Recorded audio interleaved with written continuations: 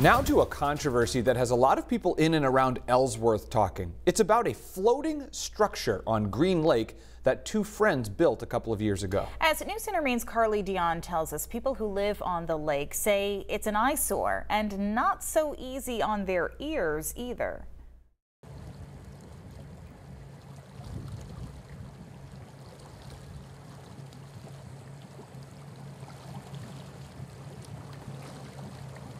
Summer in Maine means heading up to the lake for many. For others, their house on a lake is their home year-round. Here on Green Lake in Ellsworth, the center of a controversy that has some debating whether it's a matter of city or state. I want to be able to use this like anybody would use any public space.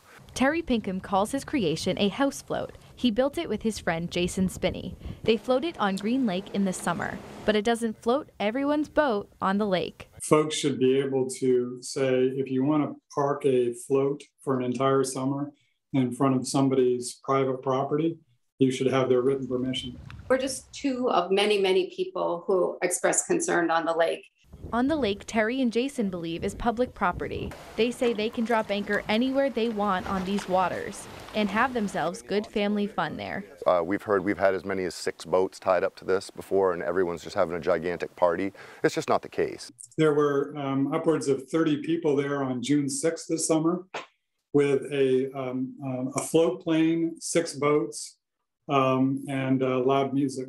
So Jason and Terry floated their boat a little farther away so as not to block anyone's view. They're trying to keep us off the lake altogether at this point. Even though we haven't been near him for a month, he's still pushing the issue to keep us off his lake because he doesn't want us coming back. John Kirkpatrick's family has owned a house on Green Lake since he was born 64 years ago. He says the state needs to come up with rules. They got to be uniform across the state. If they're going to put regulations in for one place, they need to do it everywhere.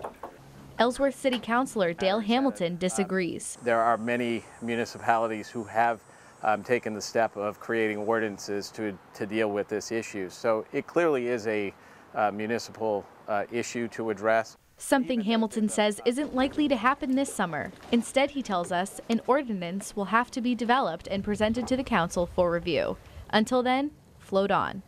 On Green Lake, Carly Dion, News Center Maine.